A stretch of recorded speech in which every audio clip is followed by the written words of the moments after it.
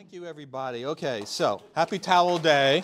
Some people didn't know what that was until they got here, but this is a big thing in the sci-fi world, Hitchhiker's Guide to the Galaxy, and I'm going to be interjecting that a little bit because it happened to be on that day here.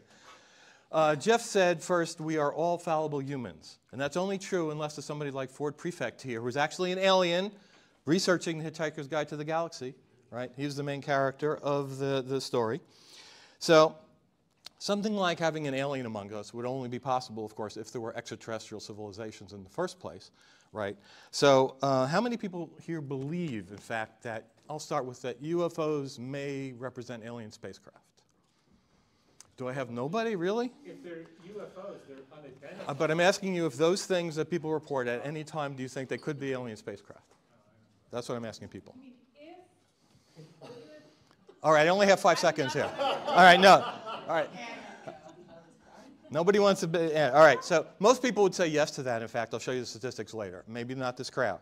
But also for aliens, those to be alien spacecraft, that means alien civilizations have to exist. But come on. He gets to see an alien spaceship. How come I don't get to see one? And that's from a book, and if you know what it is later, you get extra points. So this is actually what the subject of this talk is about.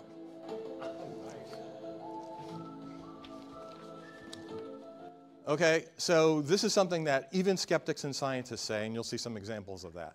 And I'm going to dispute that claim here. This is a quote I really love. Two possibilities exist. Either we're alone in the universe or we're not. Both are equally terrifying. 5 seconds. Anyone know it? No. All right. No. Arthur C. Clarke. Okay. So some examples, of course, of aliens. This is an article I actually wrote, and that's the image that the publisher found to publish it. It was how likely is the evolution of advanced aliens really? Right? So this was part of my article. Extraterrestrial civilizations exist all the way, everywhere in fiction, the United Federation of Planets, Star Wars, the DC heroes, Marvel Cinematic Universe. Thanos thought the universe was so full of people he had to snap half of them away, right? And of course you get those guys who are going to make the hyperspace bypass and destroy the Earth, the Vogons. Yeah. The president of the Federation, one of the other alien creatures out there, of course. And these guys, of people who know what they are, I think you had those in your presentation, and that's what they really are, interdimensional beings.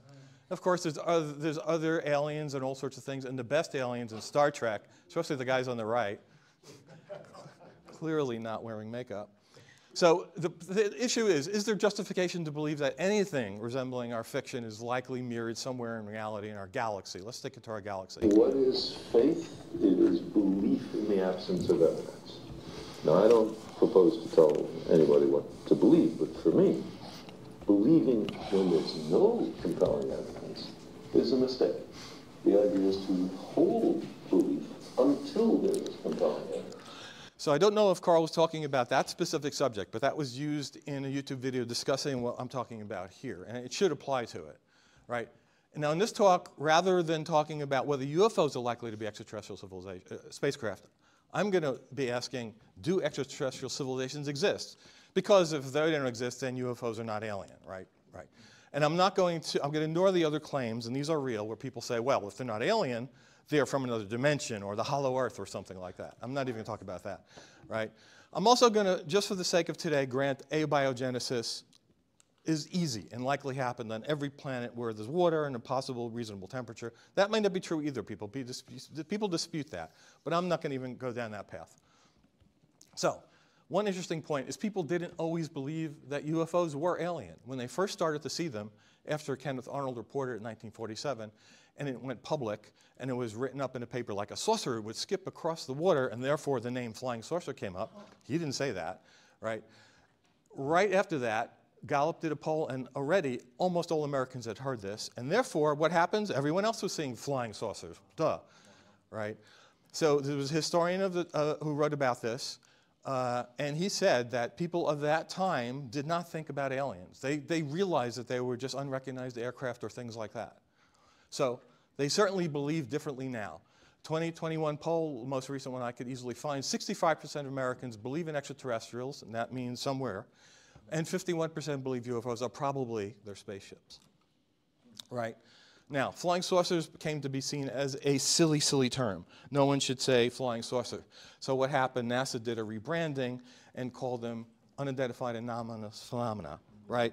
So that makes it sound not silly anymore. But believe it or not, anyone who believes in these things believes those are their spacecraft, whatever you call it. And this is, representing that. People want to believe this, for whatever reason that is. And as I said, many well-known scientists and skeptics contribute to this by claiming that alien civilizations are likely, they use the word probable, and some even claim that UFOs are alien, the first question I asked you. An example is this quote, is a game changer. We now have to basically say the military have to prove they aren't extraterrestrial. So who said that? Anybody know? Theoretical physicist Michio Kaku, all over the news the last 2 years, right? So whenever the topic of alien comes up, you're likely to hear people, including scientists and skeptics, say that they are likely, and it's partly because of the exoplanet thing, right? The last 10 years, we've discovered almost all stars have planets, and a lot of them, right? So the other idea is the mediocrity principle, the argument against hubris, right? We can't be special. The solar system is just like every other solar system, and life on Earth just is going to happen, right? No issues there at all. So I want to show you the thing that drives me crazy is a lot of prominent scientists and skeptics believe this stuff. And I'll talk about a few of them here, but it's a much longer list than this. Yeah, and here's the list. That was Jay Diamond talking at Susan's group 6 years ago or more. Yeah, and he talked a little bit about the subject. He called them LGMs, which is little green men. He didn't get into civilizations. But here's a more famous person than Jay Diamond. Do you think that there is life outside of Earth, intelligent life in the universe? Absolutely, there is life elsewhere, and almost certainly intelligent life. It has to be. The odds are just overwhelming. There's 200 billion stars in this galaxy. Well, now it looks like every star has about 10 planets, so there's almost certainly intelligent life. Almost certainly, and meaning civilizations too. All right. Now, the UFO movie They Don't Want You to See, which is where I got the title of my thing, right, has a really great scientific investigation of the claims that UFOs are alien and totally trashes that. And I love that approach he took because he started at the beginning by a gimme, and this is what he said. In fact, we figure there are tens of billions of planets, and that's just right here in our local galaxy. That's more planets than there are people on Earth. Billions more. On all those planets, are there any civilizations right now? Now, I don't know what your math tells you, but my math says there are probably many out there right now. Yeah, so that quote was that, and I don't know where he gets that math. All right, because we're going to go through a little bit of that. That opinion is in fact shared by many for the reasons I told you, so that wasn't unusual. And I'm not too upset that he did that at the beginning of the film because he wanted people who absolutely believe that UFOs are alien, they're here among us, and you might be a lizard person right now.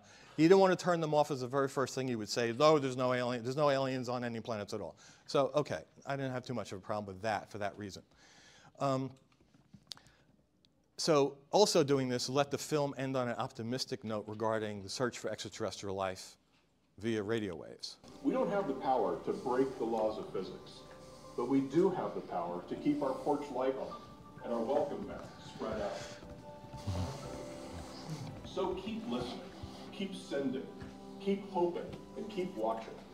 If we can do that, our chances of eventually becoming part of an interstellar community of some kind are fair. Friends we haven't met yet are probably out there. Some might well have their eye on us. It might be 10,000 years from now, or it might be tomorrow. But that signal full of data could come anytime. I'm Brian Dunning.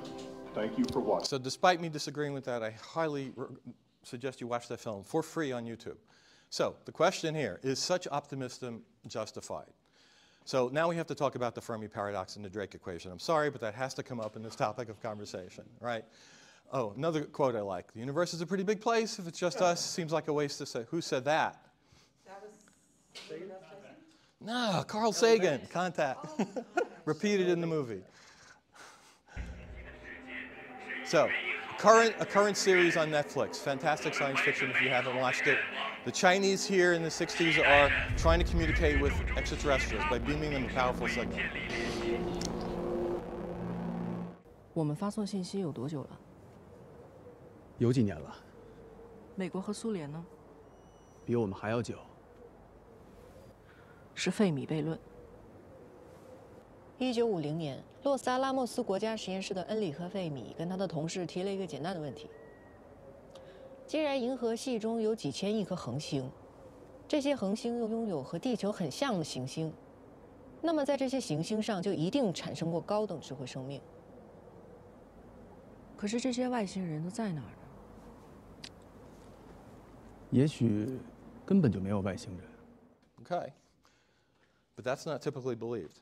All right, some scientists have argued that the unusual characteristics of Earth and where it is in space were instrumental in the development of life here, and conditions like this may not be typical for other planets, right? In fact, they argue that the set of environment here is very advantageous circumstances, and it might be extremely rare. So there was one scientific paper I dug up easily called Dissolving the Fermi Paradox, and they told you what the Fermi Paradox was. Again, life should be all over the place. How come we can't contact anybody?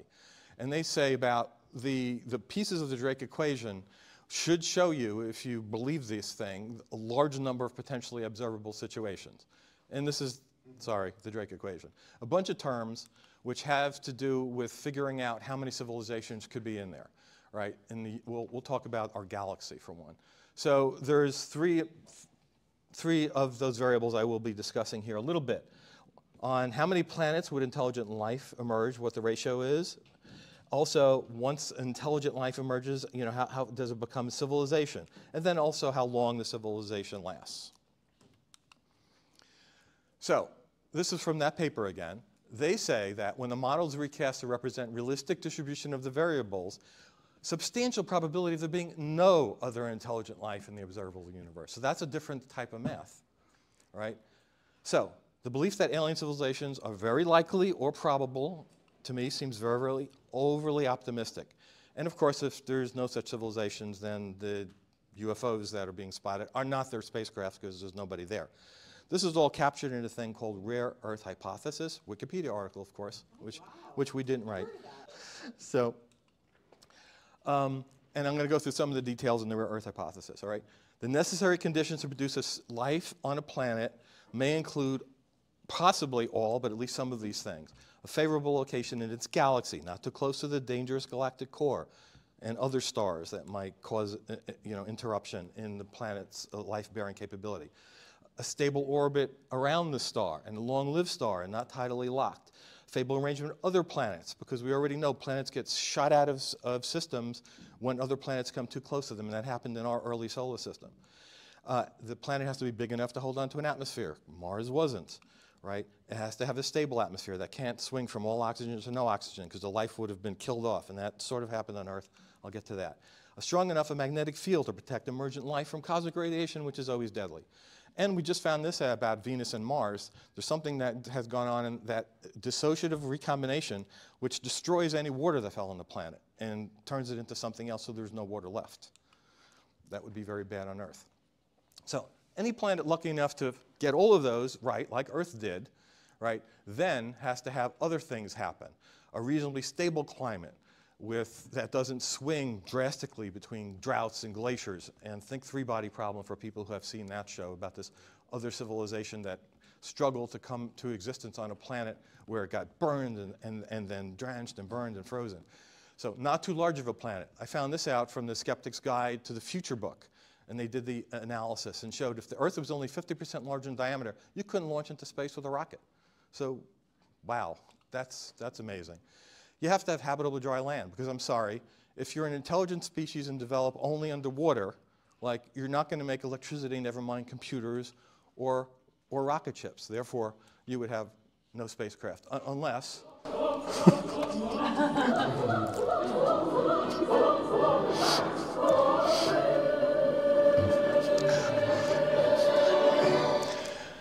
So, now let's talk biology.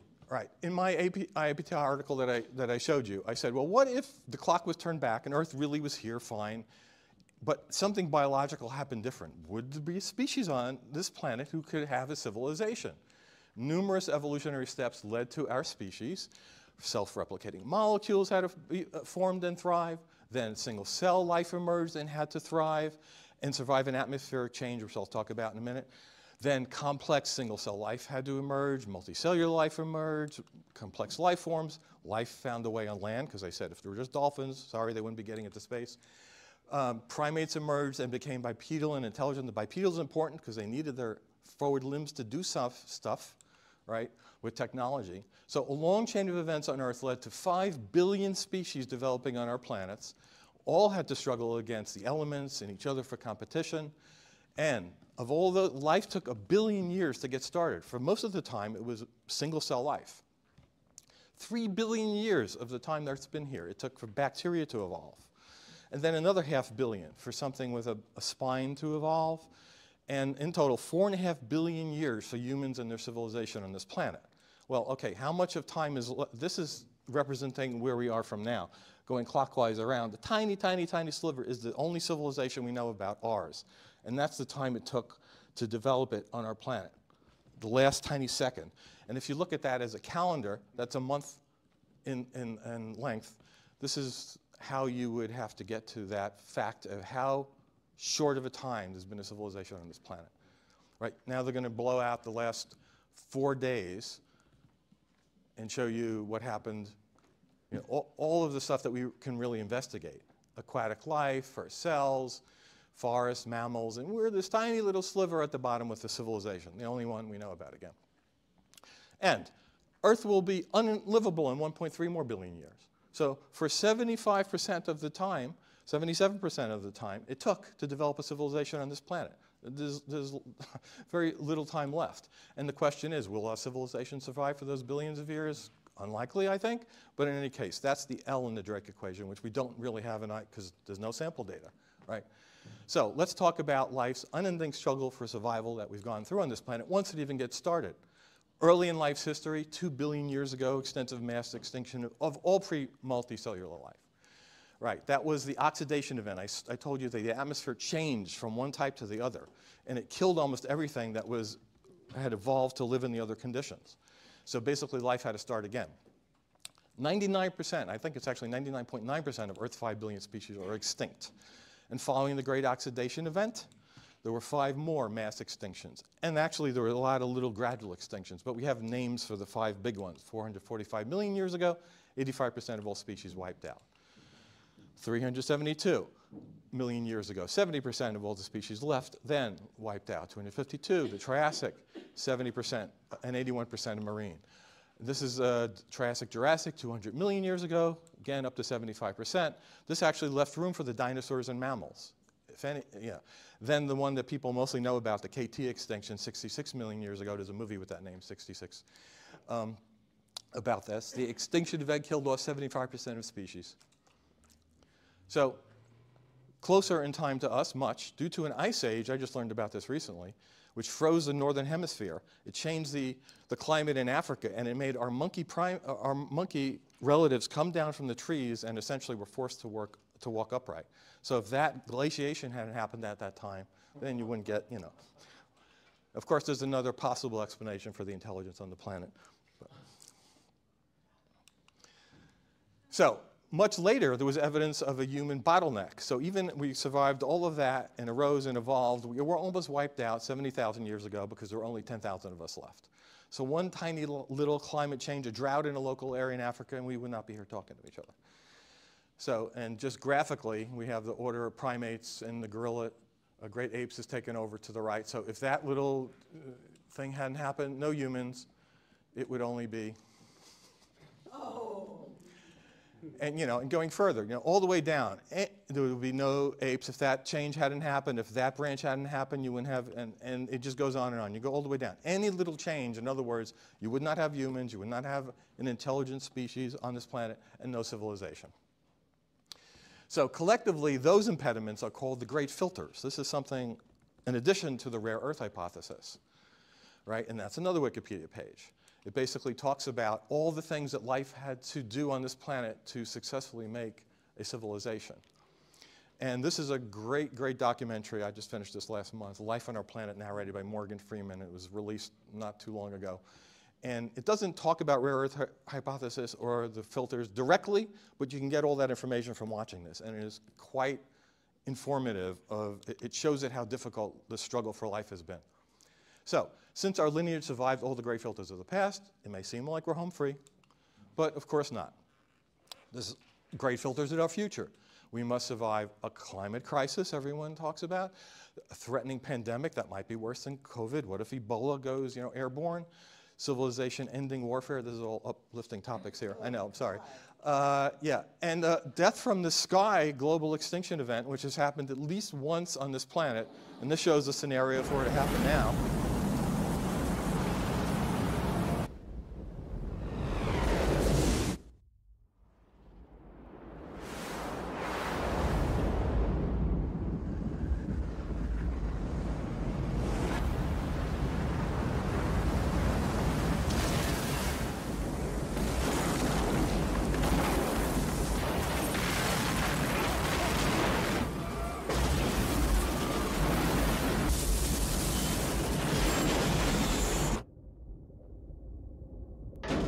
So, the topic I've discussed here is also discussed in a lot of books. This is one I like, Alone in the Universe, Why Our Planet is Unique, from 2011. I really like that one. And you can search the YouTubes all over the place. Could we belong? This one, Where are the Aliens? This guy does the math, and it is astounding in a TED Talk. That was Jay Diamond from the Monterey County Scout. It's just all over the place. I just got a few sites. So, this is how I sort of ended my article in AIPT Science. Enjoy those tales of cosmic encounters, galactic empires, and I'll add today the Vogron construction fleet demolishing Earth to make way for the hyperspace space bypass, because those are probably the only aliens that humans are going to ever meet or see, right? So I'm going to give Brian one more little clip here, because he had some words of moderation to what he said in the UFO movie they don't want you to see when he was on the Thinking Atheist just last week. You can talk to a million astronomers and you'll get a million different answers on how much life they think there is in the universe and whether any of it is intelligent. You'll get anything from there's probably very little life out there and probably none of it is intelligent to there's probably intelligent civilizations everywhere and everything in between. But these are all just guesses because we don't have the data yet.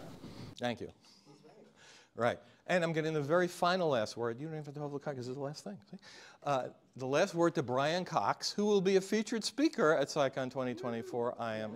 He's the Neil deGrasse Tyson of the UK, if people don't know who he is.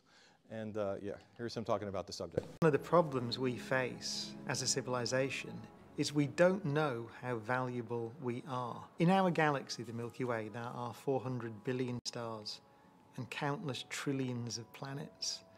And yet, it is possible that you could count the number of civilizations on the fingers of one hand.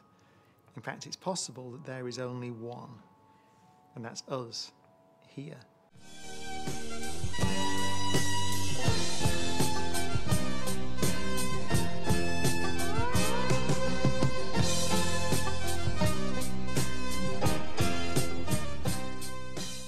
So thank you very much for your attention.